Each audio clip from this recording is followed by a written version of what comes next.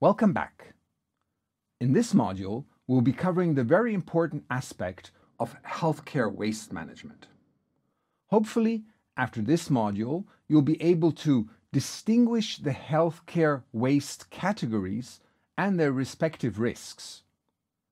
You should also know how to improve healthcare waste management, especially regarding segregation, storage, and treatment. This module is quite short, so we'll also give indication where you can obtain more information and further training.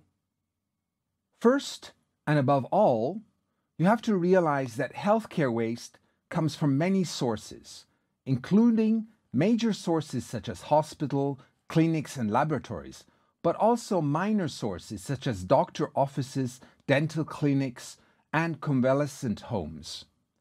If we look at healthcare waste amounts and composition, what is most important to know is that only 15 to 25% of the healthcare waste, only this fraction, is actually hazardous.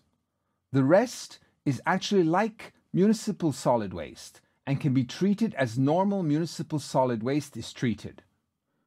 So what is most important is to segregate this hazardous fraction from the rest, because it is this part that needs special treatment.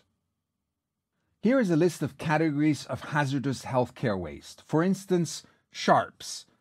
That's needles and syringes, but also blades. Then there is infectious waste, blood, body fluids, or infectious cultures. Pathological waste, which includes human tissue, organs, or body parts. Pharmaceutical waste, which obviously are pharmaceuticals. Then there is chemical waste, reagents, disinfectants, solvents, but also batteries or thermometers containing mercury. And finally, radioactive waste, from radiotherapy or from laboratories. Implementing a comprehensive segregation system involves knowing how to distinguish these various fractions and then setting up a system to be able to store these separately. Here is one example of color coding on bins and containers for these different healthcare waste categories. You see the infectious and the sharps typically color coded with yellow, and the normal waste with black. This is also shown in this table by WHO, where recommendations for color coding and types of containers for the different categories are given. Let us take one look at a specific case of sharps. Sharps is one fraction with a high risk, mostly for healthcare workers, waste workers, or sometimes even users of recycled injection equipment. Here are some examples of sharps containers. They must be closable, puncture resistant, and leak-proof on the sides and on the bottom. They should be accessible, always maintained upright, and not allowed to overfill. Also, they should be labeled or color-coded, labeled even with a biohazardous symbol. In one example, you even see a container that is suitable for direct treatment in, for instance, an autoclave. Now let's look at healthcare waste treatment. Healthcare waste treatment systems are commercially available today. The choice of technology depends on the characteristics of the waste of the healthcare facility, the capabilities and the requirements of the technology, environment and safety factors, as well as cost. A good overview is given in this document from UNEP on technologies for treatment and destruction of healthcare waste. The most common types of treatment technologies are autoclaves, hybrid steam-based treatment systems, or microwave treatment technologies. Then there is also dry heat treatment technologies, where waste is heated up by conduction or thermal radiation. This requires higher temperature and longer exposure times than steam-based processes. They are commonly used to treat small volumes. Then finally, there is of course also incineration, there is chemical treatment, or options for special landfilling and disposal. Here is an example of an autoclave system in Senegal. Or here another example from Tanzania. In this case, this shows a gas-powered autoclave. Then there is also incineration.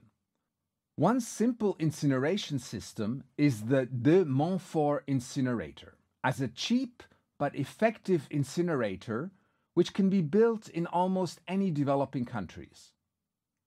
It reaches the criteria of a temperature above 800 degrees with a residence time of over 1 second.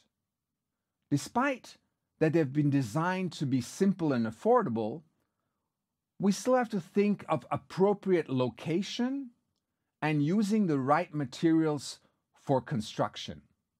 Guidelines on how to construct, use, and maintain such an incineration unit can be found online.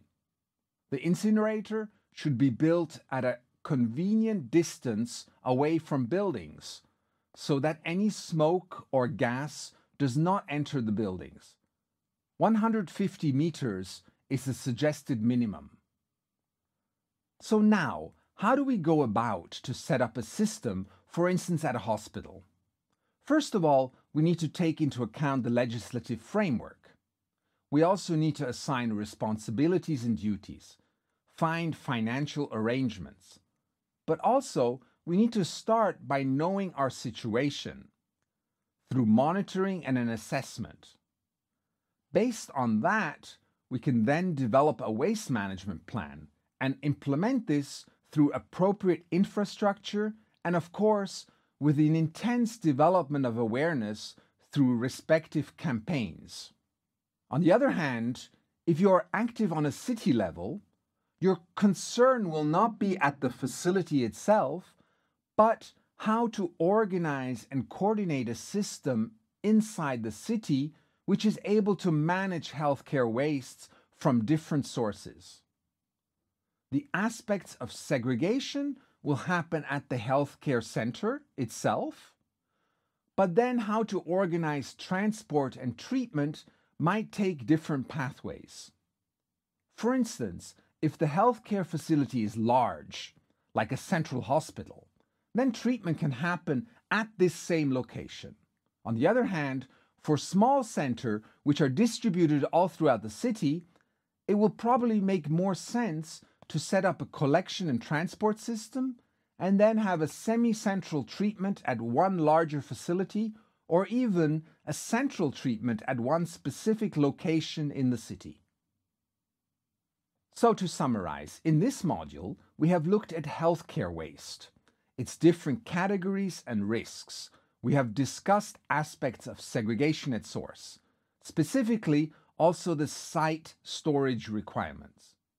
Then we looked at some examples of treatment options and then concluded by describing some elements of planning for healthcare waste management at the facility itself, but also taking an overall perspective on how to plan for a citywide solution.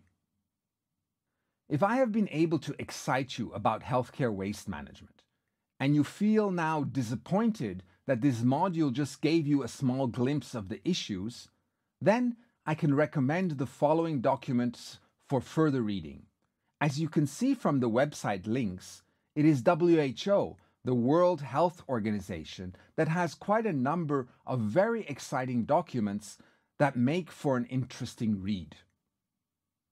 Also, this webpage by WHO is a resource hub for very many different issues related to healthcare waste management.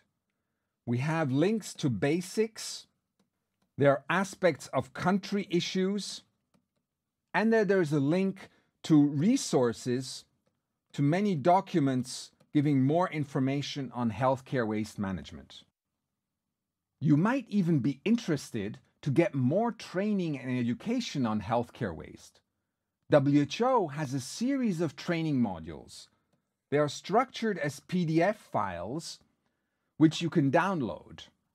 In addition, I would also recommend 2 modules of the MOOC course, Introduction to Public Health Engineering in Humanitarian Contexts, which focus on healthcare waste.